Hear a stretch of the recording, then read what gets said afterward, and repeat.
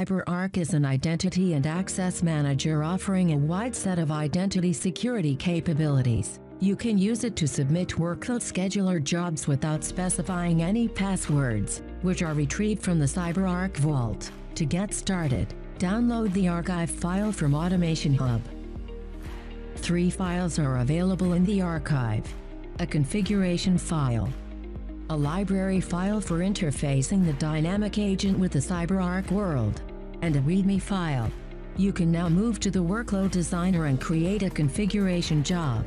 In this video, the sample job is named CyberArk Job Configuration. Define this job in a workstation of type pool, which means you can configure automatically relevant parameters inside the Job Manager INI file. This job automatically configures all dynamic agents in your environment to use the CyberArk integration. The job modifies the Job Manager INI file on all dynamic agents to point to the CyberArk library file and restarts the agents. After the agents have restarted, they are configured to interact with the world of CyberArk. We can now proceed to configure the CyberArk INI file with the required settings. You can use the CyberArk Central Credential Provider by defining the specifics of your certificates in the key store properties. Specify the optional parameters that define the specifics of the password retrieval mechanism in the CyberArk world.